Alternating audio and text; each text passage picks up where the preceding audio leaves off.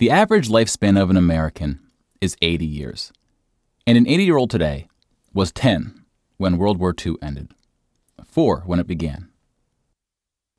A soldier who saw battle would have to be in his late 80s at least today. Generals, political leaders, the decision makers of the war, few are still with us.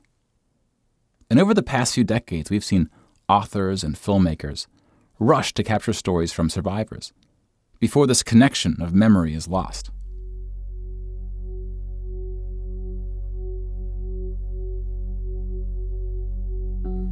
This project is not about individual war stories, and it's not about survivors. We're going to tally up the tens of millions of people whose lives were cut short by the war, and see how these numbers stack up to other wars in history, including trends in recent conflicts.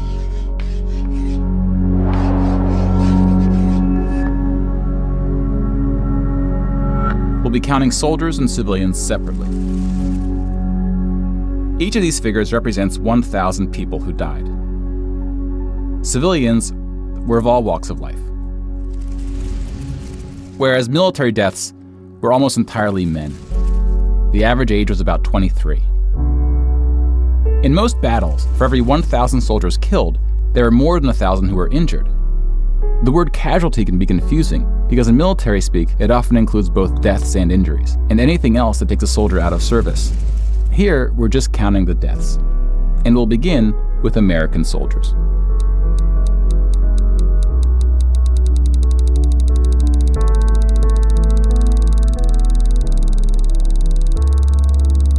Over 400,000 died. Most of the deaths occurred in the European theater, fighting the Nazis. And about a quarter were in the Pacific, fighting the Japanese. When you put them on the timeline, you see that casualties were the heaviest at the end of the war. The war began on September 1st, 1939. But the US wasn't willing to join the fight until Pearl Harbor, 2 years in. The deaths increased drastically on D-Day, when the Allies invaded Normandy. One of the most tragic moments of the war was on D-Day at Omaha Beach, where 2,500 Americans fell. So about the same number of US soldiers died on this single beach landing as the entire 13 years of the recent war in Afghanistan. The bloodiest battle in the Pacific was Okinawa, which lasted 82 days, during which 12,500 Americans died. About 5,000 of these deaths were at sea from kamikaze attacks. Now let's look at some other countries, starting with Europe.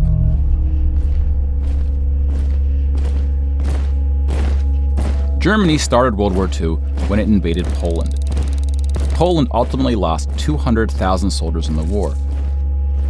Most died after the invasion while the country was occupied by Germany and the Soviet Union. Germany, meanwhile, lost just 16,000 in the invasion of Poland. The Nazis went on to invade and conquer other countries, including Denmark, Belgium, the Netherlands, France, Greece, and Yugoslavia. France surrendered, but after losing 92,000 soldiers in the Battle of France. Over 200,000 ultimately fell, which includes deaths in POW camps, French colonies, and other fighting. Yugoslavia suffered almost 500,000 military deaths. The initial invasion brought relatively few casualties on both sides. But the deaths mounted under Nazi occupation due to guerrilla fighting, civil conflict, and mass executions. The Nazi invasions were swift, with relatively few German losses. Even the Nazi commanders expressed surprise at their success. And then we have the United Kingdom and the United States, who were not invaded but took the fight to the Nazis. Britain lost about the same number of soldiers as the US, which includes the British colonies. Germany lost about 500,000 soldiers fighting the US and Britain in what is known as the Western Front, which took place in France and Belgium.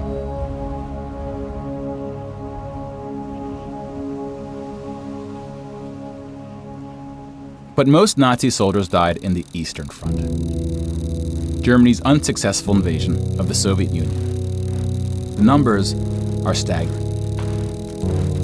The most famous battle of the Eastern Front, and perhaps the turning point of the European war, was Stalingrad. The German Sixth Army successfully took Stalingrad, but then got surrounded by the Soviets and cut off from food and ammunition. 500,000 Nazis would ultimately die in Stalingrad.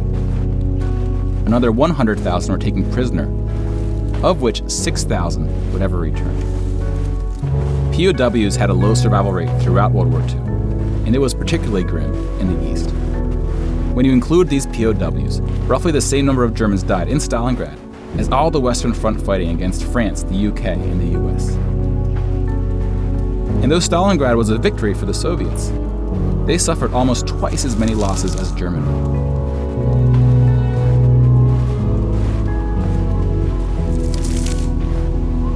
The Soviet Union would eventually defeat the once unstoppable German army, killing 2.3 million Nazi soldiers.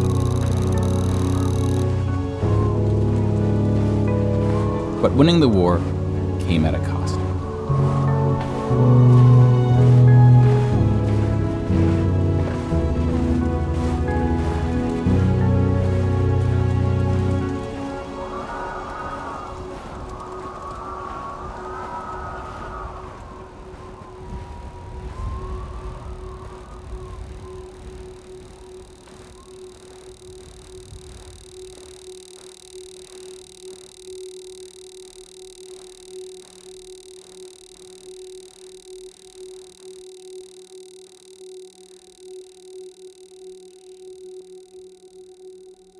$8.7 million is the official tally by the Russian military, a hotly disputed number.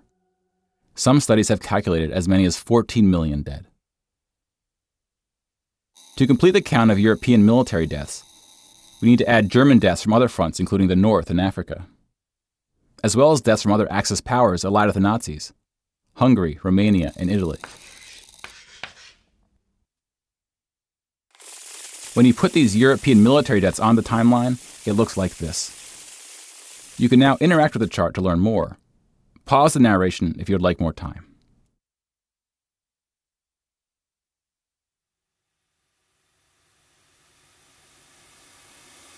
And now we switch to civilian deaths in Europe.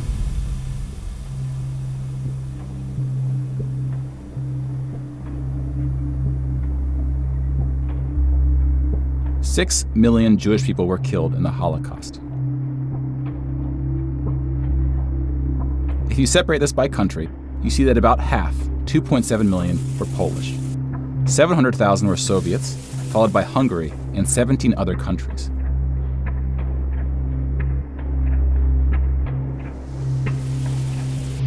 Broken down another way, about half of the 6 million were killed in the concentration camps. Over 1 million died in Auschwitz. Most were killed in the gas chambers. Others died from starvation, exhaustion, disease, and other forms of execution. The second most deadly camp was Treblinka, which was exclusively an extermination camp, set up to look like a train station. Mobile killing groups killed 1.4 million Jews.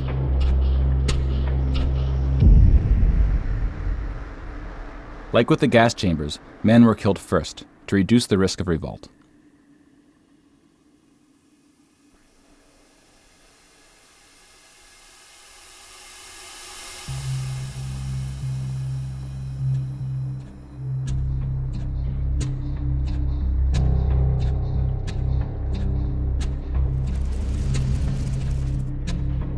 The Holocaust also includes non-Jewish deaths.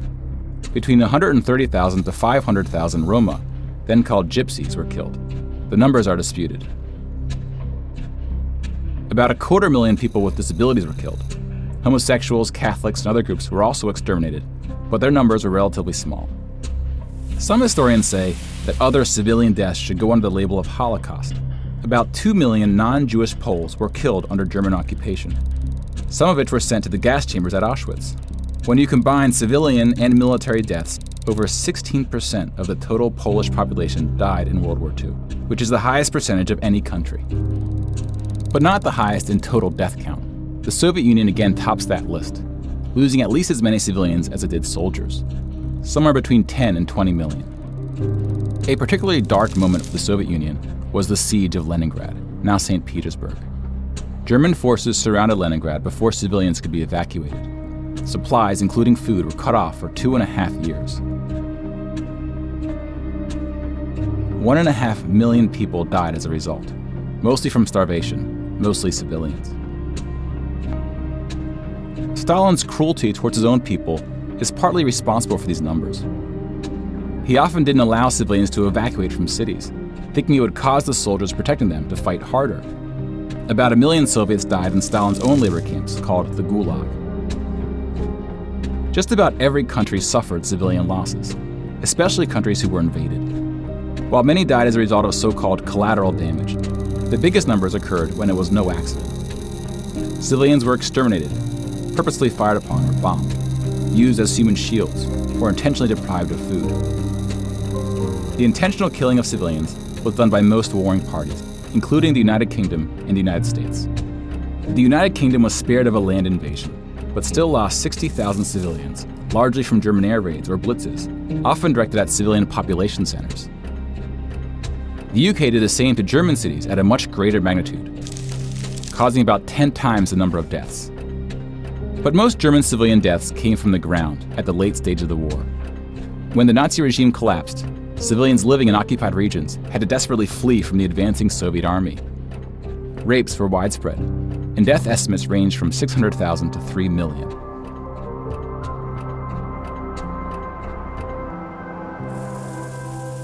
Let's step back and see where we are with the totals. We just counted about 20 million civilian deaths in Europe. If you add this to the European military deaths we already covered, it brings us to over 40 million. Then we have the Asian theater. Here we see the vast majority of military deaths in Asia came from China and Japan. On the civilian side, about 6 million deaths from China, Indonesia, Korea, Indochina, and the Philippines can be attributed to Japanese war crimes, which are sometimes compared to the Nazi atrocities due to the sheer scale of the cruelty. China had the second highest death count after the Soviet Union. And like the Soviets, the Chinese government demonstrated a stunning willingness to sacrifice its own people. Chinese nationalists opened the dike at the Yellow River, hoping the flood would halt the Japanese advance. 500,000 Chinese civilians or more were killed, which is 2 or 3 times the number who died in all countries in the 2004 Asian tsunamis. But the invasion of China only cost Japan 200,000 soldiers. Most were killed fighting the US and allies in the Pacific War. A significant portion of Japanese civilian deaths were caused by American firebombing and the 2 nuclear attacks. Contrary to official US statements, these airstrikes were directed at civilian populations, not military targets. When you add all the deaths outside of Europe, it brings us to a grand total of 70 million for the war, give or take depending on who's counting and what civilian deaths get included. More people died in World War II than in any other war in history. For comparison, here are 20 or so of the very worst wars and atrocities we have on record. Some of these are more of atrocities than wars, but we've seen how that distinction can get blurry. Some of these spanned across centuries. World War II had the highest body count, and it all happened in just 6 years. The world's population has grown significantly since the earliest atrocities on this list. If you want to compare them in terms of what percentage of the world died, we can adjust the chart to look like this. This rough approximation tells us there may have been more devastating wars before World War II, proportionally speaking.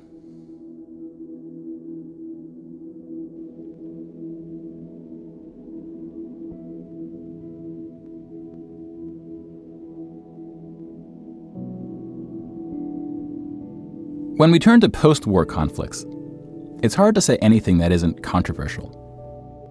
But the data shows something quite extraordinary has been happening. In 1989, John Gaddis coined the phrase "the long peace" to identify the absence of conflict between the nuclear powers during the Cold War. 25 years later, the Cold War is over, and the term is still being used, although its meaning may have shifted. European countries have not fought each other, except for this 10-day war in 1956 when the Soviet Union invaded Hungary. When we look at European wars before World War II, it looks like this. They tend to be more frequent as you go back, though smaller in scale. And the largest 44 economies of the world have not battled each other since World War II. Rich countries have fought poorer countries, like the US versus Iraq. But rich countries have not fought other rich countries. Such a period of peace between the so-called great powers hasn't been seen since the Roman Empire. To many, peace is too strong of a word. Wars have occurred since World War II, and they can be grouped into these 4 categories. We don't see colonial wars anymore. We've already noted that interstate wars between rich countries have not occurred at all, and here we see wars involving smaller economies have tapered off. That leaves civil wars of 2 types, with and without foreign intervention. And this is what these battle deaths look like alongside of World War II. More people died fighting in World War II than in all the wars since. And again, we can't forget about world population, which has almost tripled since World War II. If we scale these numbers to show deaths in proportion to world population, showing the likelihood that a person on Earth dies in battle, the downward trend becomes even more pronounced. Now, this isn't to infer anything about why this trend is occurring. That's a discussion for another day. You can now interact with this chart to explore what conflicts are behind the totals. Now, bear in mind, we're just looking at battle deaths here, not civilian deaths, but those too are in decline. Peace is a difficult thing to measure. It's a bit like counting the people who didn't die in wars that never happened. We give such importance to the word peace, but we don't tend to notice it when it occurs or report on it. Sometimes it takes reminding ourselves of how terrible war once was to see the peace that has been growing around us. Of course, this trend may not continue, and it's not clear how looking at these charts can help us make the right decisions to ensure that it does. But the longer the long peace grows, the more significant it becomes. So if watching the news doesn't make us feel hopeful about where things are heading, watching the numbers might.